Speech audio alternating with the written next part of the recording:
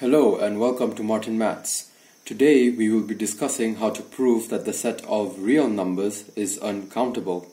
Now, if you haven't seen our previous videos about the different sets of numbers and counting rational numbers, I suggest you do so before watching this video. Now, unlike our previous videos where we counted the set of natural numbers and the set of integers and the set of rational numbers, this video is not going to be that simple. The set of real numbers contains some very difficult numbers to categorize, such as pi, e, and the square root of x.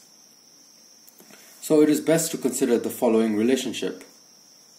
Real numbers are equal to the union of rational numbers and irrational numbers. To make things simple, we will consider all real numbers between 0 and 1. So let's call that set x, and x is the set of all real numbers that are greater than 0 and less than 1. So this statement is read as the set of all x such that 0 is less than x, which is less than 1. X is an element of R.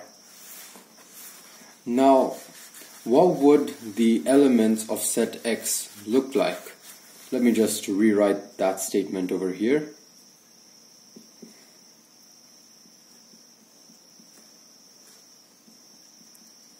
So let's give notations to the elements of set x. We have the first element as x1, the next element as x2, the next element as x3, and so on. Now, since x are real numbers and they're greater than 0 but less than 1, their first part is going to be 0 point, 0 point, and 0 point.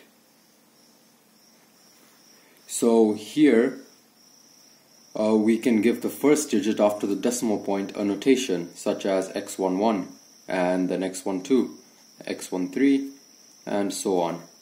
Here we can have here we can have x21, x22, and x23. Then here we can have x31, x32, and x33. So in general, xa is equal to the 8th real number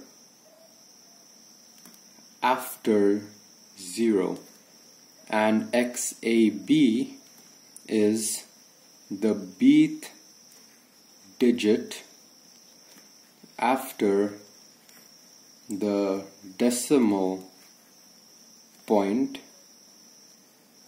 in xa. So how does this help us? So we have x1, we have x2, we have x3. Have we counted all the real numbers between 0 and 1? Well, actually we can show that this method is flawed, and this technique is called a proof by contradiction. So let's consider a new real number, y1, with digits y11, y12, and y13.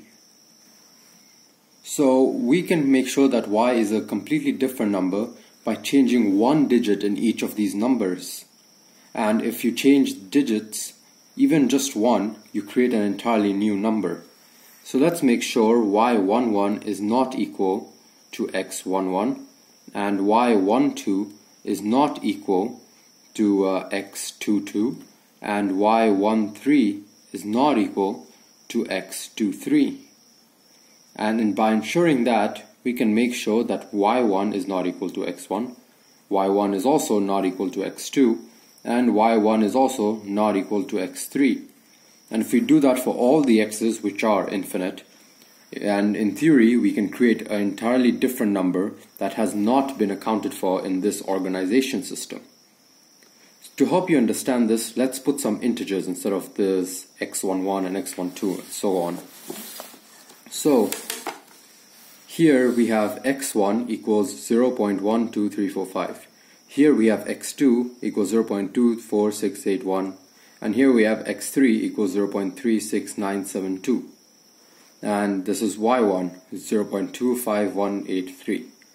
So here y11, this digit, is equal to 2, and which is not equal to 1, which is x11. So y1 is not equal to x1. Now y12 is equal to 5, while x22 is equal to 4.